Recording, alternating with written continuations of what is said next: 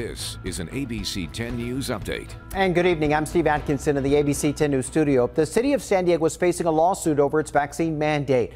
That lawsuit was filed by PERC. That's a nonprofit who says that they are doing it on behalf of first responders and city workers. This is the 6th lawsuit the organization has filed in regards to COVID vaccinations.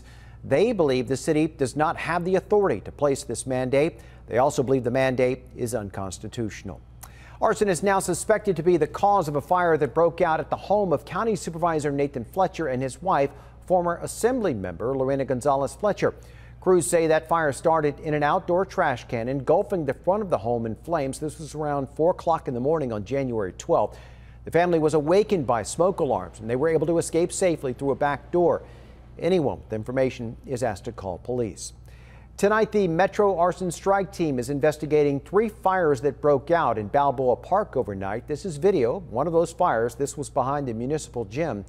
According to San Diego Fire and Rescue, 2 others were lit in the wooded area west of the Oregon Pavilion. No injuries were reported. No buildings were damaged. Crews say that a few palm trees and a wooden stairwell, they were damaged, though, by the fires. Let's check in with our meteorologist, Angelica Campos, for your weekend forecast.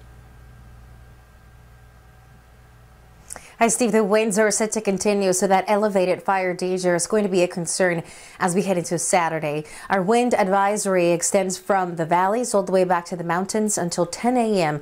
After 10 a.m., we'll start to see an improvement with onshore winds and cool down. I'll break it all down in your forecast coming up.